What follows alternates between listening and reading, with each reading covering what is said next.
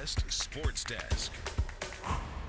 Welcome back. Today, Gonzaga hosted Kraziness in the Kennel, and as always, the event was jammed-packed. Sports Director Darnay Tripp joins us now from the festivities to wrap up the day.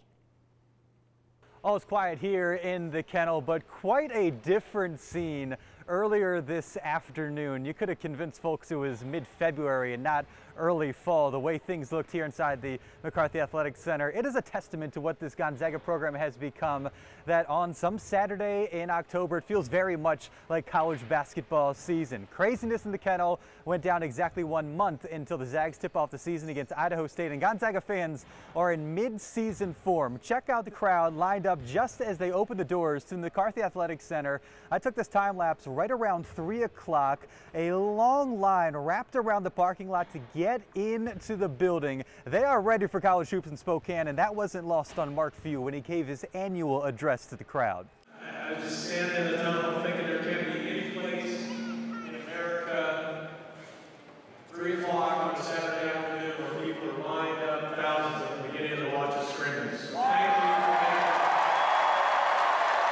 The Kennel Club was in full force as always, and one of the highlights of this event, the slam dunk contest. Last year, that's where we got our first glimpse at Brandon Clark, the San Jose State transfer. He showed the hops again today, 2 360 dunks to win the event against Corey Kispert and Greg Foster Jr. All right, how about the game itself? Josh Perkins was just recently cleared to play following offseason shoulder surgery. He led the red team with 10 points. Zach Norvell, we know what he can do after his fantastic freshman season, getting buckets like he always does. He paced the blue side with 10 points. Running alongside of him was Clark, who will make a huge impact on both ends of the floor. Did great work defensively on Rui Hashimura. See the block shot. Also had a tip in, 8 points for him. The blue squad wins, and the guys happy to be back on the floor in front of the fans. Our players really enjoy this and look forward to it all. I think just to get kind of out there and get juiced up and feel the adrenaline and the excitement and all that, they, I think they thoroughly enjoy this day. So as long as we don't get anybody hurt, that's about the only thing I care about. And then we can start getting serious here after this. So. It was great, getting back out there with the guys in front of the fans. They're a big reason of our success, and it was good to put a show on for them. This has been my 5th time doing it. It'll just be another thing for me, but I got them same hair bumps, same goosebumps, same gut feeling, same nervous stuff, seeing all these people out here supporting us. So this place is unreal. I really believe the best fans in the country.